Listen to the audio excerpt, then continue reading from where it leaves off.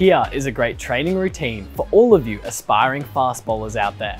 An often neglected element of fast bowling is hindquarter strength.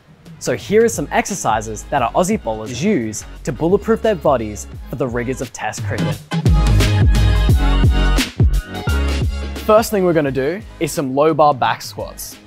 Walking in under the bar, have the bar sitting just on the lower portion of your upper trap.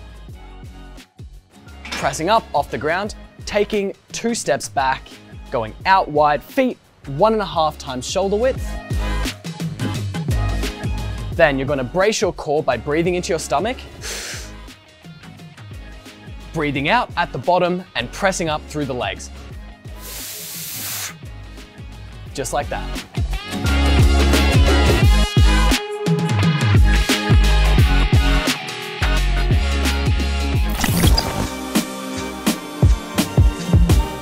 Sitting down on the ground, you're going to roll the bar in up to the pelvis, making sure it's nice and even. Bring your heels up and have them sitting slightly wider than hip width. Using your elbows on the back of the bench, help to press you up into the ground, holding onto the bar, driving the heels into the ground as you push up through your glutes, hold for 2 seconds, then come back down.